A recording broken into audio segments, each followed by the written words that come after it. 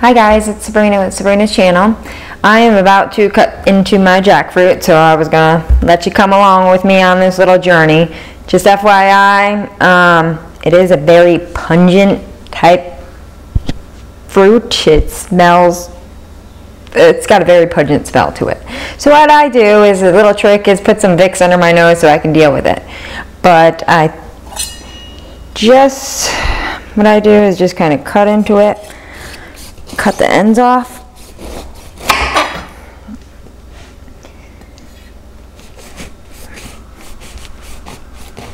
Now this fruit, you can do multiple things with it.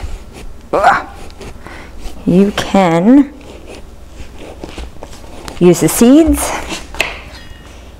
You can use the meat out of it. The meat, how I stumbled upon this fruit was when about 6 months ago, we decided to give up meat.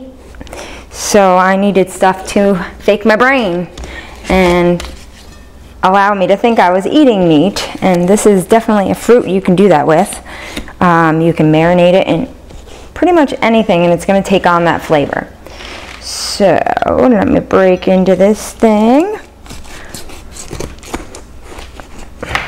Now this is one of the biggest fruits in the world, and you can use every part of it except for the exterior part and the husk that's in the center. But as far as the seeds and the meat go, you can use both. Alright, so this flesh here is going to be your edible meat. Now the seeds I hold on to, so that way I can use them for hummus dip. They have the texture, you would just basically cook them as if they were a potato, and this stuff is very sticky, but it's like a potato consistency. So just boil them down and then pull the shell off of it, and then just put it in a food processor with like garlic and a little salt and pepper and some olive oil, and you got yourself a dip. So I'm gonna, this thing weighs probably 15 pounds. So this is going to be the husk I was talking about. And this is very, very, very sticky. You want the meat that comes in the center of that. So it's going to be this stuff right here. This is the meat that you want. So you pull that right off there, and that is going to, you can literally pull this apart as if it was like pulled meat. And that's what I do, is I just pull everything apart and then marinate it in a sauce.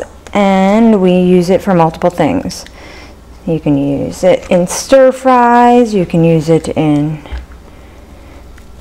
pulled pork, meatless pulled pork sandwiches, if that makes any sense to you. But so here we're pulling out the meaty flesh, if you can see that. But you got to get through all this first. So what I'm going to do is just cut this center off, because you don't need that. That's just part of the sticky icky. So this has been my savior since we gave up meat. It has been my meat substitute. So this is actually a good example right here. So this is the meat that comes out of it. Now you're going to break into that. Very slippery but sticky. Alright, and then this is going to be your seed. You want to keep that. Take the gooey part off of it. Whoop. Slippery sucker. So everybody's jumping on the jackfruit wagon, and this is why, because it is a great meat substitution. It has a lot of vitamin potentials in there. It's got it's high in magnesium. It's good protein source. I will list all the benefits below, but as of right now, I got my hands full, and I'm gonna have them full for quite a while. So I don't think you're gonna wanna watch all of this, but I'll take you through a little bit more of it. This is my meat. These are my seeds. I keep them separated so that way I can make my dips. See, so this is your husk. You don't need any of this. There's no more meat in there. There's nothing. So this is just junk. This is garbage. So we'll just toss that in the garbage and continue to search for the meat without taking fingers off.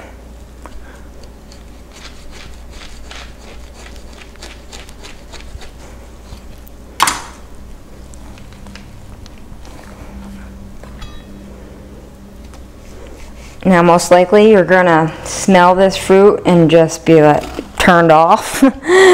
But once you get the actual fruit out of it, it's not as stinky. I think it's the outside skin that smells so bad. But it is a gross smell. But don't worry, the taste is very dull. That's why it's very easy to marinate. You can definitely take on pretty much any flavor just by letting it sit for about a half hour in it. What I'll do is I'll take the meat out of this, and then I will go ahead and marinate that in like a teriyaki or barbecue, and then go ahead and put it in a stir fry later. So that's what I plan on cooking later, is the stir fry. Oop. I'm gonna make a mess of my kitchen. So this is a very messy process, but it's so worth it. This one seems to have more husk than meat for me, but it's definitely got a lot of husk in there.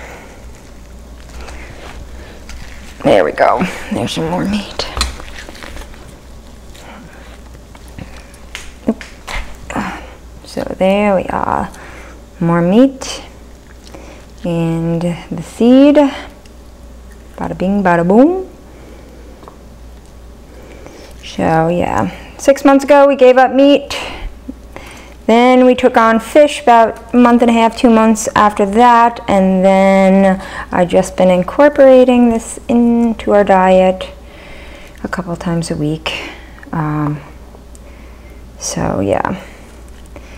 It has a consistency of meat. See how that pulls apart there? Great substitute. I mean, even the taste of it, the chew, it just tastes like it doesn't taste like pulled pork, but it has a consistency of pork, beef, chicken. Just really has that consistency. So it definitely fakes your brain out a little bit. But you'll have enough of these to make quite a few dips out of it. Alright guys, well I won't bore you anymore with the details of my dining this evening. So you have a good day. I'm going to get messy, and stay tuned for some more Sabrina's channel. Thank you.